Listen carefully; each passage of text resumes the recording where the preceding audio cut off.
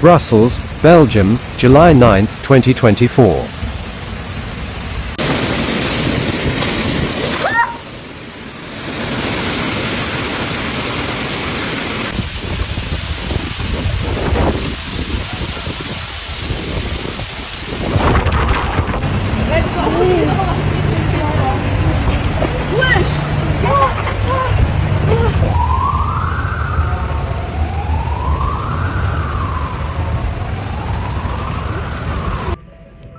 The Weather Service issued an orange warning for thunderstorms and flooding in several provinces in Belgium on Tuesday. The Brussels region was affected and has just experienced its first heavy rain. Wind gusts of 102 km per hour were even observed in Uccle and several other places in the capital, meteorologists said.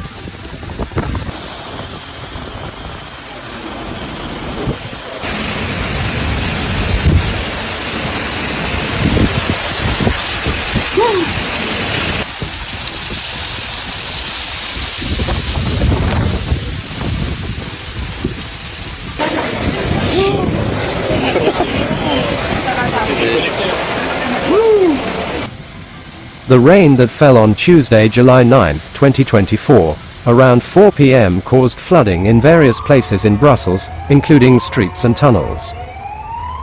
In just a few minutes, liters of water flowed into the capital. In many places, gutters failed to absorb that much rainwater in a short time. At the Schumann roundabout in Etterbeek, the road has been turned into a swimming pool, while several streets in Brussels have turned into rivers.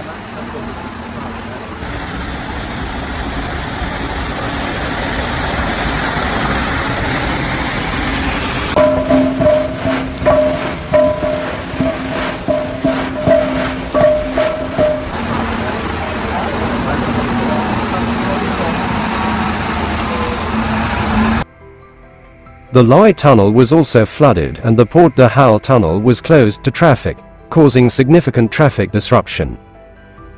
In another tunnel in the capital, the situation was so bad, cars were stuck right in the middle, with water reaching the hood, as reported by police control alerts. The exterior stairs of Steigenberger's hotel in Uccle are also underwater.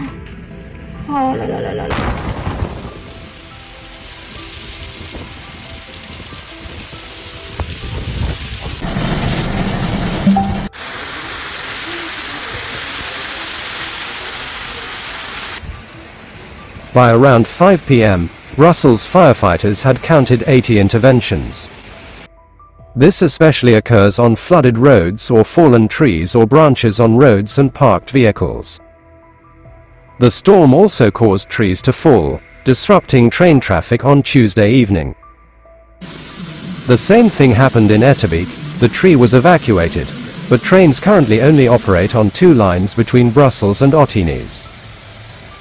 Other flooding disrupted traffic between Huizingen and Beersel, the junction near Linkebeek and Hal, and between Holleken and Nivelles.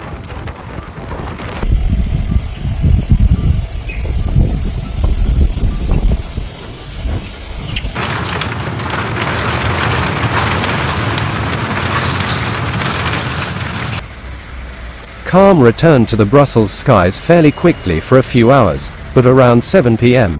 it started raining again in the capital.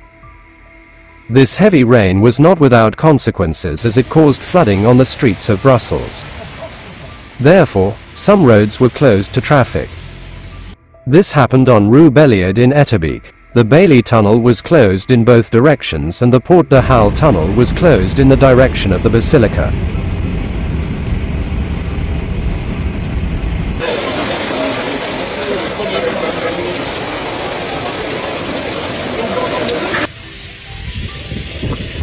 According to information from the Brussels Fire Brigade, the latest report shows 150 interventions pending. Currently, there are 22 interventions underway, including 1 intervention in the flooded Loi tunnel. Brussels Environment has announced the closure of parks, nature reserves and regional forests, including Swans Forest, from 5 p.m. Tuesday until Wednesday morning. In Etterbeek, a tree has been removed from the tracks, but train traffic between Brussels and Huizingen is still disrupted. The public transport company said it was monitoring the situation closely.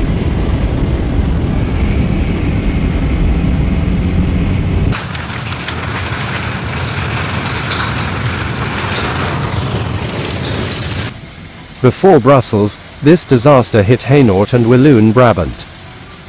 A small tornado caused the downfall of several trees on the N6 and N57 between Soignies and Braine-le-Comte, RTL announced. The storm is now heading towards the north of the country.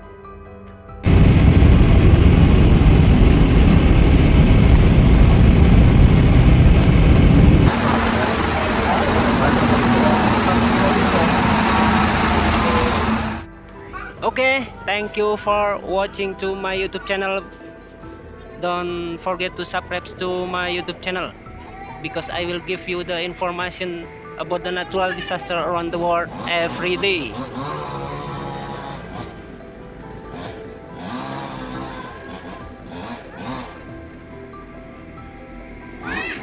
That is a tree of mango.